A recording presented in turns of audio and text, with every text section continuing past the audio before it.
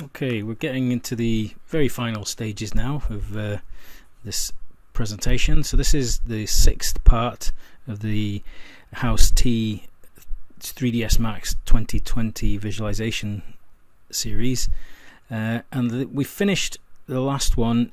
We left the scene rendering. This was a 10-minute render of the upper floor scene, and if we compare that to the previous version, we'd cloned the render frame window. So if we just bring that back, you can see just how different these two are. Once we've got materials, and the longer render time gets rid of the graininess, and we've got a bit more life in the floor now as well. We've got reflections, and we see the bright area reflected, and the chair, and the edge of the doors and the likes. So, you know, night and day in comparison if we compare the two. Okay, so it's useful having this render frame window. You can just see how much kind of progress you're making. So I'll close that now. We can't retrieve that once you've closed it. Okay, so the image is finished rendering, and this would be us kind of winding up the project.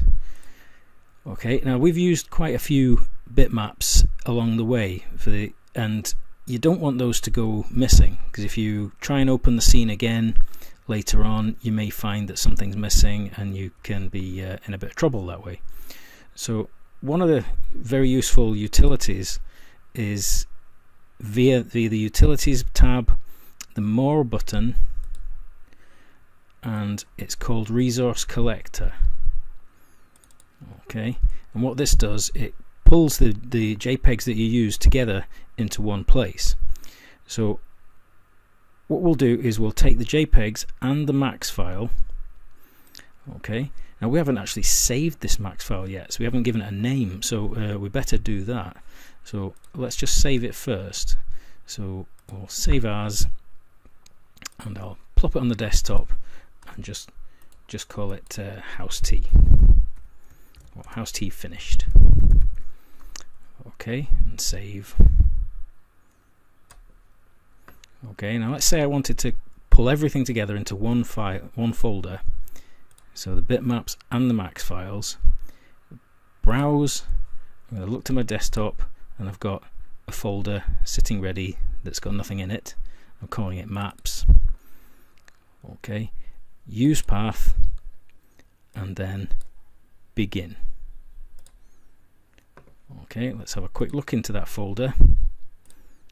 Okay, I'll close those to look on my desktop for the maps folder, and everything that we've used is now together. So let's pretend this is the start of another day, and we've closed Max, and we decide we want to come back to this project. We need to tell it where this folder is, okay, so that it can find all the files without worrying. Okay, so let's pretend we've finished. What we'll do is just I'll just do a new all, just clear the screen. Okay, so the first thing I would do is customize configure project paths. Okay, then the external files tab, and I want to add to this. And this is where I point to my desktop. Oops, double click there, should have just done a single click there. So let's modify that one. So it's desktop, maps, use path. Okay, click OK. And then if we go to that folder to open the max file, okay, so let's find the maps folder. House T finished. We shouldn't get any error messages about missing JPEGs or missing bitmaps. It's found everything, it's ready to render again. Okay, that's just a bit of kind of file management. It gets very important. The more projects you do, things do kind of get a bit out of hand sometimes. You know, if you're not working from the same place all the time, you need to keep a close eye on where files are going. Okay, so that's kind of pretty much everything on the Max side of things for this one. So I'm just going to close Max and go to Photoshop now. Okay, so I've got, I'm not giving away the location of House T.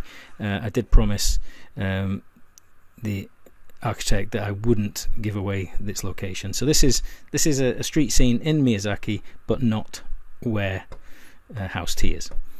Okay, and we're going to use this as a background image. We'd only be able to see a very small part of it because the window that looked out into the street was actually quite small, and we only had half of it. Okay, well let's open the render. Okay, so we've got living space.tiff. Okay, now we'll go to the channels tab, and you'll see there's an alpha channel there. If you click on alpha 1, okay, it shows you that this was all solid. We couldn't see through any of this object, but we could see out this window. Okay, so what you do is you load that channel as your selection, click the letters RGB, then layers. Okay, we want to cut the foreground from the background, so it's Control X, Control V. Okay, so we've got control of the scene.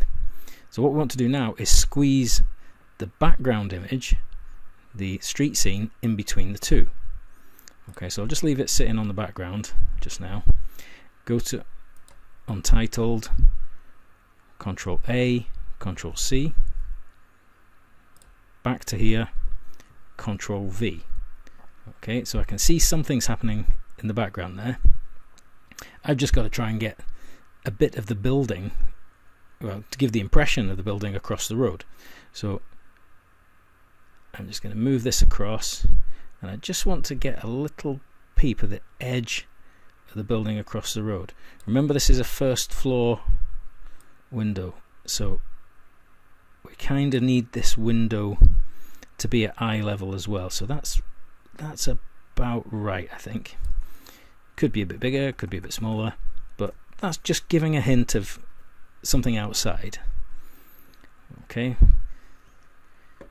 Now that would need to be a bit lighter. It looks a bit strange being quite dark there.